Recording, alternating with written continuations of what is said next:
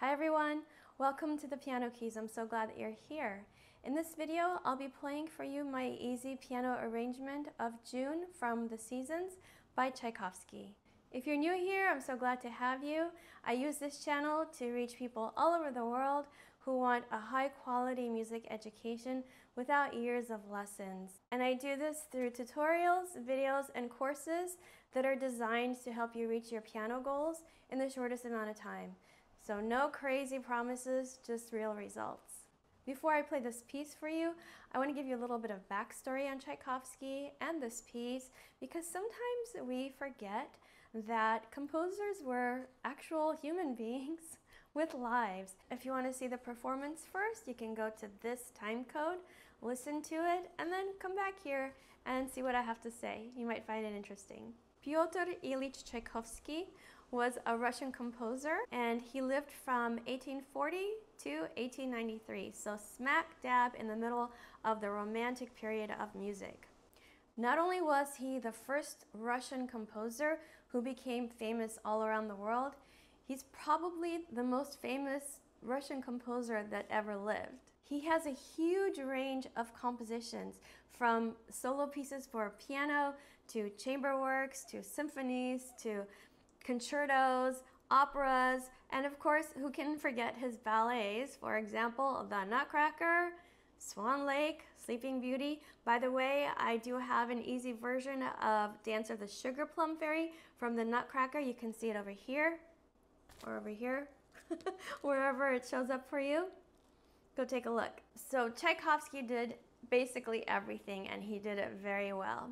Why do we love him so much? Well, a few things. Number one, he's got gorgeous melodies, and his melodies combine aspects of Russian folk music as well as what we consider Western classical music from Europe. So he took elements of both types of music and he combined them for a unique expression of melodies and harmonies. So his harmonies are kind of unexpected in a good way. And they tug at the heartstrings. So we tend to really love to hear his melodies combined with his harmonies. The way that he used the instruments in the orchestra, he did what's called doubling, which is two different instruments playing the melody at the same time. And so the instruments that he uses combine to create a whole new sound of a complete orchestra, rather than you're just hearing the timbres of individual instruments. So he had a really great ear for orchestration. Now, many of our most beloved composers had tragic lives, and Tchaikovsky is no exception. When he was 10 years old, he was sent 800 miles away to a boarding school, separated from his family, so that he could learn a trade or a profession that would help him to be able to support himself. Spoiler alert, he ended up being a composer and not what he was trained for in school. So this separation from his family, coupled with his mother dying when he was 14 from cholera, left some really deep and traumatic wounds in him that lasted in his whole life. So one thing that was really hard for him to deal with was that he was a homosexual in a time and a place where that was not acceptable. So he basically had to kind of have a secret life. So an interesting thing about Tchaikovsky was that he had a patron. A patron was and is someone who supports an artist financially so that that artist can continue to do their work. By the way, if you'd like to help with this channel, I have a PayPal link below. You can also be a patron.